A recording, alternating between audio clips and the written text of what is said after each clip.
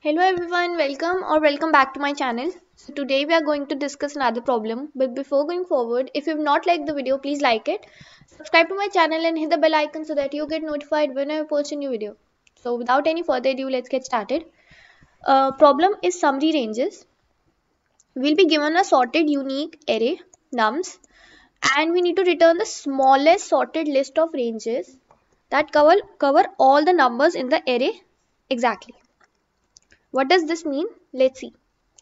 That is each element of nums, that is each element of this array is covered by exactly one of the ranges and there is no integer x such that x is one of the range but not in nums.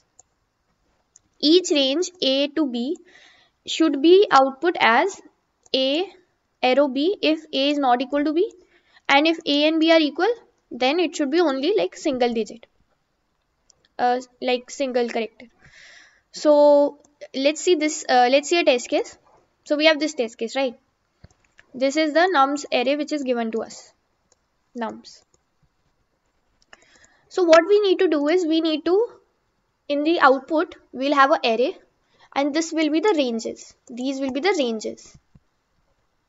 So how these ranges are, we have taken them as, let's see that. So see, first of all, what we have over here, 0, 1, 2. They are contiguous, right? They are contiguous consecutive numbers, right? These are consecutive numbers. So we have not taken 4 but because 3 is missing here. 3 is not there na? So 3 is missing. So this is one range. This is our one range, which is 0 is A and 2 is B. So this is A comma B range, that is 0 comma 2 range. So you can represent this as, we can represent it as like this. That is A arrow B. A arrow B. So A is what? 0. 0 arrow. B is what? 2. So this is one range. So C. Fine. Now here 4. Now we have 4 but here we have do not have 5, right? So 4 is only the range. So A comma B here 4 is only there. Both A and B is 4 only. So when A and B are equal, so we just simply write the character. So 4 is simply written. Now 6 and 7 are consecutive numbers. So this is another range. So here A comma B, A is 6, B is 7. So we can represent it as 6 arrow 7. That is like this. Fine. I hope you understood the problem. Now let's see how we can approach it. See, it's very easy problem, guys. Try to think of approach. First of all, we'll discuss hints and then I'll highly recommend just try to think the approach by yourself. So see, we have this 0, 1, 2, 4 and 6 and 7. This is the nums array which is given to us. Fine. So see guys, it's obvious that we will start from the starting of the array. We will start from here. And let's say this is our start. So this is our start. Right. We will go forward until we are getting consecutive numbers. Right. We are getting consecutive numbers, we'll go. Now here we have no like this 4 is not consecutive because 3 is missing here. So we got this range. So we are going till we are getting consecutive numbers. So here from here you can like assume that we are going till we are getting consecutive. So something like while loop you can use, like until you are getting the consecutive numbers, just keep on going forward. Fine. So this could be one case. And when you do not have consecutive number, then this is the new range, right? 4. So this will be new range. And then 6, 7. So you come to 6. Again you go ahead. So these are consecutive. So this is one another range. 6, 7. So I hope you got some idea about the approach. Just try to think by yourself. Try to write code and dry run on a test case. And then you can continue watching the video. So see guys, what we will do. Let me write the array again. See. So here we have 0, 1, 2, 4, 6 and 7, right? What we will do, we will start from the starting only. Here first of all we are taking, let's say, start, and also let me do indexing. So here indexing is 0, 1, 2, 3, 4, 5. 1, 2, 3, 4, 5. Yeah, fine. So start, here we are starting, we have start from 0 and we are taking a variable end. So end is also at 0. Start will tell us, so see, a comma b we have to find na, a comma b range. So a is the start, b is the end variable, right? So this we have taken, start and end. You can take it any names you can take. These are basically variables only. Fine. So now what we will do, we will continue traversing. We'll have a while loop. So we will continue traversing until we are getting the consecutive numbers. That is this end pointer, this end variable we will be moving forward. So we will continue until end is not equal to, sorry, we will do, so this is nums array, right? So we will continue our loop until nums of end is not equal to nums of end plus 1. Fine. So as in nums of end plus 1, if you add 1 it, so this number comes. So like basically they are consecutive. So we will keep on moving forward. That is 1 plus nums of end is not equal to nums of end plus 1. We will continue moving our pointer ahead. So end will come here. Fine. End will come here. So this is our one range. This is our one range. So when, see, start is here and end is here. So here start is not equal to end. Start is not equal to end means we found a range a comma b where start is a and end is b. So we can just push in our answer array. We can take a vector answer and in that we can push start, this start comma, like we can push this start arrow end. We can make a string and we can push that. Fine. Now let's say when we are here, let's see for this 4, how for 4 it's working. So when we come to 4, see, so when we are coming to 4, here start will be 3 and initially end will be also 3 because we are starting from here. Start is also we are taking 3 and end is also we are taking 3.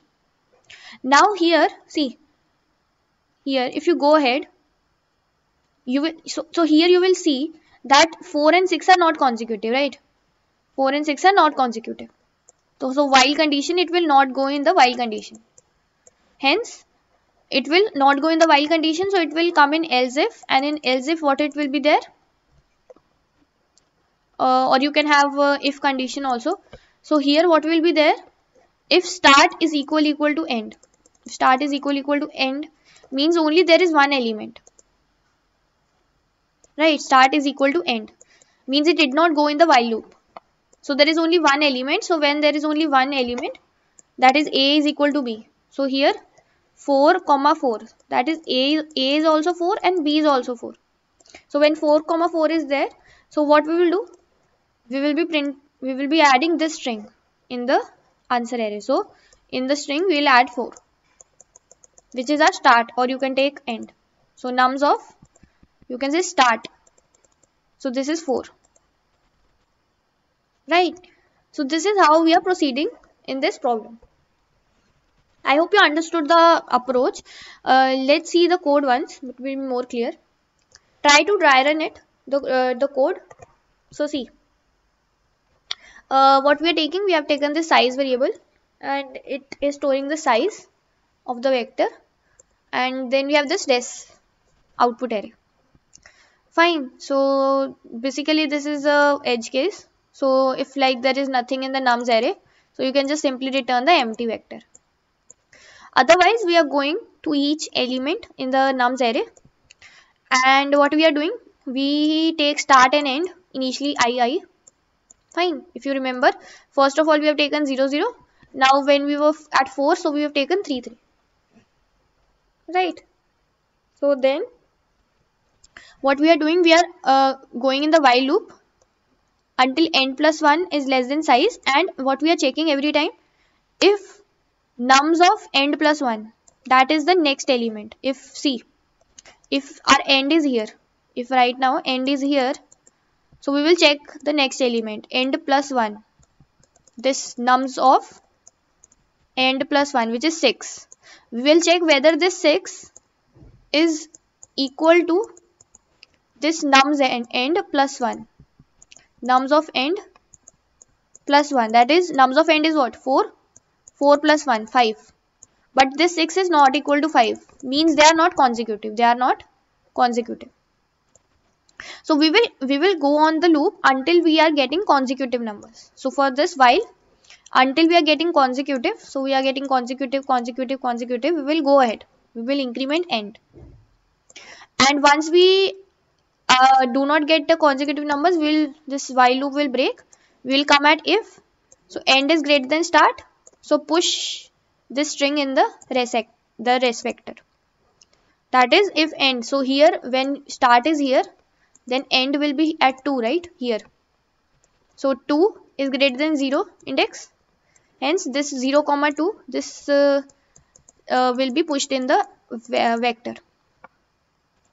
Otherwise, else means they will be equal. Start will be equal to end, which was in the case of 4. Here start was equal to end. So then we will just simply push this simple start num start in the res vector. And finally we have to do end plus 1. Fine. Because now we have to the next we have to start from, like if we have covered this thing. So according to our loop, I will be here only because I will go to this position, like the next index. But we have to start from this because we have already taken these into account. Right, we have already taken these in the while loop. So we have to shift our I to the n plus 1 so that it can come to 4 directly. Fine. I hope you understood the problem and the approach. So let's see the time complexity. So here see. Time complexity over here we are going till, so it might happen that we have something like this. 0, 1, 2, 3, 4. Something like this we have, right? So, and every time over here see, although we have two loops, but we will go to each element only once. If they are consecutive, we will only go to those elements once. And we will not go again on them. Right? Because in the for loop, I will go to this index then. Due to this thing, right? So, time complexity will be O of n. And space complexity will be O of 1. Like constant. Because we are using only variables. This is the answer vector, so we are not considering that. Fine. I hope you understood the problem and the approach. Dry run once the algorithm, you'll better understand. And let me know in the comments if you have any doubt. If you found the video helpful, please like it. Subscribe to my channel and I'll see you in the next video.